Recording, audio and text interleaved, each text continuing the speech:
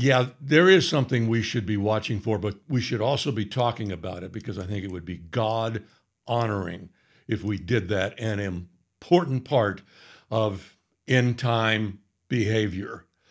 There's more, I think, that he's expecting from us than just watching passively. That's fine. But I think we can take it up a notch or two, and that's what I want to talk about here in a second. But one thing is for sure, the church is going to be of no use to us in this particular arena of prophecy. Churches are good. Churches are good for a lot of things. They are worthless when it comes to prophecy in most cases. There are a handful of exceptions, and you see them on the internet, and God bless them for being the exceptions. But the vast majority, I mean 90 some odd percent, upper 90 some odd percent of the churches are absolutely useless when it comes to prophecy. There are prophecy conferences held throughout the year. You never see, at least I don't, you never see the big name denominations being a part of it. Could you imagine anyone attending or even hearing about the Episcopal 43rd Annual Prophecy Conference? Oh, my aching back. How do I not buy a ticket to that one? Well, there are no tickets because they don't do it. When someone holds a prophecy conference, they don't bring in somebody from the Southern Baptist Church to speak. They just don't do it. Because the people who put on the conferences are usually people with small, quirky ministries who really care. And they invite other small, quirky ministries to come and speak because that's who's handling prophecy for the Lord. The church said, I pass. And so he gives it to somebody else. That's what he's been doing. And we go, thank you, Lord, it's a big responsibility. And he says, handle it carefully. The Revelation 12 sign, if you blew that off, there is not one chance in heaven that your prophecy, that your eschatology, rather, is going to be worthwhile to anybody. If you blew that off, there is no chance that anyone should spend 5 seconds listening to you. And then the Olivet Discourse. Oh, listen. The church is asleep, but the people inside prophecy, the circles of prophecy here on the internet and elsewhere, wherever they can find them, there's a plague there as well, and it's the people who refuse to listen to the Olivet Discourse. When I say listen, I mean apply it to themselves. They do not believe that it is anything dealing with the church or the church age. It's a plague. Those people are worthless when it comes to prophecy. You shouldn't give them 5 seconds of your time. They shouldn't be allowed within 1,000 feet of a Bible study. They should be outcast because they're borderline heretical. They really, truly are. And I may be generous when I say borderline. Let me bring in Dr. Semmelweis for the second week in a row. Dr. Semmelweis, it's 2023 now, okay? 400 years since you lived. And I just want you to know, in 2023, I've got to practically beg Christians to listen to what the Lord said at the Olivet Discourse. Oh, look at that. You broke Dr. Semmelweis. Another mental breakdown. Get him to the asylum. Get him to the asylum. See what you did with your stupidity? It's unbelievable. It's unbelievable. So if that's you, go away right now. I got nothing for you. I got nothing for you, and I don't want to see you again until you come to your senses. Get out of here. For the rest of you, we're going to show you what we're supposed to be watching for. But let me handle a why question that I got this week from somebody I know who said, yeah, but the Revelation 12 sign, I mean, not that many people really saw it, did they? That makes no difference. That makes no difference because he told us there will be signs in the sun, the moon, and the stars. And again, that Greek word could easily have been translated constellations, and that would have been helpful. As a matter of fact, I was looking in Thayer's Greek lexicon. In the definition for that Greek word, he says it was routinely translated constellations, especially when the plural use of it is applied, which is the case here in the Olivet Discourse. My point is, he told us there would be signs in the sun, the moon, and the stars. That should have been an ongoing practice of every Christian in every church. Well, he said it, let's look. Let's keep looking. Let's look in the stars. Let's look at the sun and the moon, and let's look for the signs, because he said that's where it will begin. And you know what? Somebody at some point would have come along and said, hey, look what I see here in chapter 12. John sees a sign in heaven that involves the sun, the moon, and the stars. Maybe this sign that he's talking about will manifest itself at some point so that the church can see that. Maybe that's one of the things we should be looking for. Could you imagine how much different September 2017 would have been if that had been the case for hundreds of years in the church? You wouldn't see such a blind eye or a deaf ear turned toward the Revelation 12 sign of September 2017 had they been looking for it. The fact that so many people missed it is not an indictment of the Revelation 12 sign. It's an indictment of the church. The church's responsibility was to point this out to us, and they passed big time. So little nobodies like me, and I don't consider him a nobody, but Brad over at the rev12daily.blogspot.com page, he didn't pass on it. The big guys and big girls passed on it, but we didn't. Well, Brad didn't. I passed on it for a while, but I'm back on it now. Now I see the importance of the Revelation 12 sign. And I'll tell you what crossed my mind this week. Remember the 4 consecutive blood moons a few years ago? And we all kind of like, 2 hit on Passover and 2 hit on Feast of Tabernacles. And we were all kind of like, well, I wonder what that means, if it means anything, if it's a sign. Here's what I think. You know what I think part of the answer to that question is? I don't have the full answer, but I think I have part of it now. It was God saying, start looking up here. 2014, we saw 2 of them, Passover and Feast of Tabernacles, blood moons. Next year, 2015, the other 2, Passover, Feast of Tabernacles. 2016, we saw the formation, the beginning of the formation of the Revelation 12 sign. The comet pinged the womb of Virgo, and the king planet, I refuse to say the J word. I'm not going to say it this time. Last time I said I wasn't going to say it, and my sister pointed out, after you said you weren't going to say it, you said it, you said it, you said it, you said it. So I'm not going to say it this time. The king planet entered into the womb of Virgo in November of 2016. So we got 2014, 2015, 2016, and 2017, the completion of the Revelation 12 sign. And there we begin to see the connection, the interlacing, the connectivity between the Olivet Discourse and the book of Revelation. He said, there will be signs in the sun, the moon, and the stars. We go to Revelation based on what the Lord just said, and we discover there's a sign in chapter 12 of the sun, the moon, and the stars forming in the sky so that John can see it. And then we see it, or we see a facsimile of it, a representation of it in September of 2017. That was the sign to our generation. You're it. You're the ones that get the responsibility of being on the earth just before the Lord appears at the end of the church age. You're the ones that we are going to depend on. But we needed that Olivet Discourse to the book of Revelation connection. So our job was then, okay, we saw the Revelation 12 sign. What does it mean? What is it signifying to us? That we're the generation? There's got to be more than that. Maybe there's more than that. Yes, there is more than that. Well, what does the Revelation 12 sign in the 12th chapter of the book of Revelation, what is it pointing to? Well, there's another sign that he sees in the heavens. These are not events. He's seeing signs. He sees the woman clothed with the sun, the stars above her head, moon at her feet, giving birth. He also sees the red dragon sweep a third of the stars from the sky, and they get flung to the earth because of him. We were supposed to say at that point, okay, we see the backstory. So what is it leading to? The very next thing, the actual first event in chapter 12. War in heaven. This animosity could only last for so long before war broke out in heaven.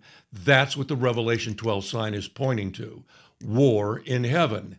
Now we go back to the Olivet Discourse. We go, do we see war in heaven? Yes, we do. In all three versions, Matthew, Mark, and Luke, right before he appears, he tells us the powers of the heavens will be shaken. If we have been using the Olivet Discourse Revelation connection, that would have jogged our thinking. Wait a second. The Revelation 12 sign is pointing to war in heaven. That's war in heaven. For years, I would read, the powers of the heavens will be shaken. I didn't know what it meant. Calamity, some sort of outer space calamity. I didn't. It wasn't until I understood the Revelation 12 sign that I understood that it was pointing to war in heaven. Saw that on the timeline in November of last year when I finally moved the church line into its proper place. I saw it.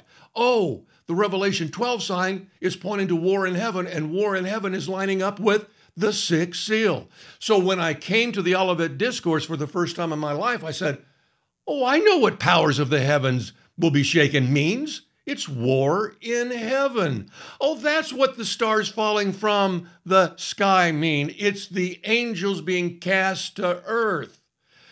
If you don't understand the Revelation 12 sign, there is a very good chance you would never understand what the powers of the heavens will be shaken means. You're supposed to use both the Olivet Discourse and the book of Revelation to pull this all together. Now, I knew, this past week I checked on this, I knew that John MacArthur, Dr. John MacArthur, high IQ, academic credentials a mile long, like him or not, doesn't matter. That's not what we're talking about here. I knew he did not appreciate the Revelation 12 sign. I knew that meant nothing to him. I also knew his timeline is completely worthless. So I said to myself, I just bet you John MacArthur, as smart as he is, as learned as he is, has no idea what the powers of the heavens will be shaken mean. So I went to his MacArthur study Bible to see, and I was absolutely right. Here's what John MacArthur says about the powers of the heavens will be shaken. Does he think it's war in heaven? Of course not, because he disregarded the Revelation 12 sign. Here's what he says. I'll do this off camera because I'm going to need a stinking magnifying glass to read the text print of his notes. Powers in heaven will be shaken. All the forces of energy that hold everything in space constant and which Christ controls, he will allow to become random and chaotic. He has no idea. He just thinks it's going to get, real messy up there because he didn't appreciate, embrace, thank God for the Revelation 12 sign. If he had done that, he would have seen its link to war in heaven, which is linked in the Olivet Discourse to the coming of our Lord. Do you see the back and forth play? So we start at the Olivet Discourse. There will be signs in the sun, the moon, and the stars. We go to Revelation 12. We see a sign that consists of the sun, the moon, and the stars. We see that it's pointing to war in heaven. We go back to the Olivet Discourse. The Lord says there will be war in heaven. The powers of the heavens will be shaken right before I show up. But when you see that happen, it is going to terrify the citizens of earth. But you stand up and you look up because your redemption is here. He is there. He is coming at that moment. We are told he links that with stars falling to earth. Already saw that in the second part of the signs, number 2 sign that John saw after the woman. But we also see it at the 6th seal. The 6th seal talks about stars falling to the earth because that's the result of war in heaven. The 6th seal doesn't show us war in heaven. We have to get that from chapter 12. But here we are told that the 6th seal is aligning itself with what the Lord said in the Olivet Discourse. This is his coming. It just doesn't show us the reason the stars are falling to earth. We have to get that elsewhere and pull this all together. That's how the Holy Spirit arranged this. It's brilliant. And then we go back to the Olivet Discourse when we see that he is sending out his angels to gather up the called out ones, the chosen. And then we go back to the seal 6 in the book of Revelation, and there John sees in heaven all of the nations standing there who had washed their robes in the blood of the Lamb. It's a back and forth that is being completely missed by the church. And because they miss it, they have no clue of the times that they are living in. Again, we have got to include and embrace the words of the Olivet Discourse because they are being reflected in the book of Revelation. It is a roadmap to those with eyes that see and ears that hear to understand the times that we live in. So, okay, because we understand that, we can understand something else. The first sign, there will be signs in the sun, the moon, and the stars / constellations. Check. We might get more, but we'll never get a bigger one than the Revelation 12 sign. Check. The next sign is what we should be watching for. So there will be signs of the sun, the moon, and the stars, and on the earth distress of nations in perplexity because of the roaring of the sea and the waves. That's coming. That's number 2. That is right before the terror event of the powers of the heavens being shaken as war in heaven manifests itself somehow in the sky, possibly from stars appearing to fall to the earth. I don't know, but it's going to be terrifying. This second one, however, that involves the sea isn't as terrifying, but I looked at the Greek words for distress of nations. Okay, distress is tense anguish. The world is going to be aware of this, and we should get in front of it. We should be out there predicting this because our Lord said it is going to happen. This should be something the world is aware of. The Christians all believe the seas are going to start acting strange here. Can you believe it? Well, if they do start acting strange, it's going to be because of climate change, not because their Messiah is about to show up. Who cares what they say? Because this event is going to happen. Just as surely as the Revelation 12 sign happened, this sign is going to happen. We should get in front of it. Perplexity indicates they can't figure it out. What's going on here? Something is wrong. If we were out in front of it, a few of them would say, this is what the Christians have been saying. This is what the Christians have been saying. Maybe we should readdress that real quick because I don't know how much time we'll have when we see this, but we're going to see this. It's going to happen.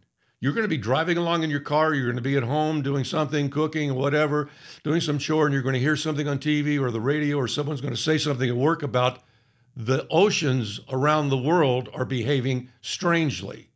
Will it be storms everywhere across the planet and on the seas? There is a word for storms in the Greek, but that Greek word is not here in this text. That doesn't, automatically delete that as a possibility, but it doesn't use the term storms. What it does use is that the sea and the waves are roaring as if there were a tempest or a hurricane or something.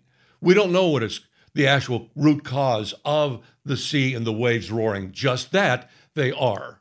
And I know we'll know when we see it. And we will honor him if we say it ahead of time. We always say, if he says it, I believe it, that settles it. Well, that's fine. He said it. Do you believe it? Oh, it's not for me. Okay. You move aside. Do you believe it? Yes. Then let's tell everyone. Then let's tell our friends and our family. We're looking for a sign that the Lord predicted right before his coming. It's going to be the sea acting very strangely, and the nations of the world are going to be confused and perplexed as to why that is happening. If you're still alive when that happens, you need to fall to your knees and accept the Lord and Savior Jesus Christ as soon as you can. Here's a better idea. Don't wait, because you don't know what's going to happen between now and then. But know this, the sea and the waves will be roaring. If you and I don't die unexpectedly in some tragedy, we will live to see that. That's what the Revelation 12 sign is all about. There will be signs in the sun, the moon, and the stars, the Olivet Discourse tells us. Revelation 12 says this is what he's talking about. And it's pointing to war in heaven. We go back to the Olivet Discourse, and the Lord tells us, when you see war in heaven manifesting itself in the skies, in the atmosphere, know that I am just a heartbeat away from you. And the stars will fall from heaven, he says, and we see that very thing over in Revelation. And then he says he will send his angels out to gather the elect, and we see that very thing at the sixth seal. The Olivet Discourse and the book of Revelation are working as one united map for us to know the times that we live in.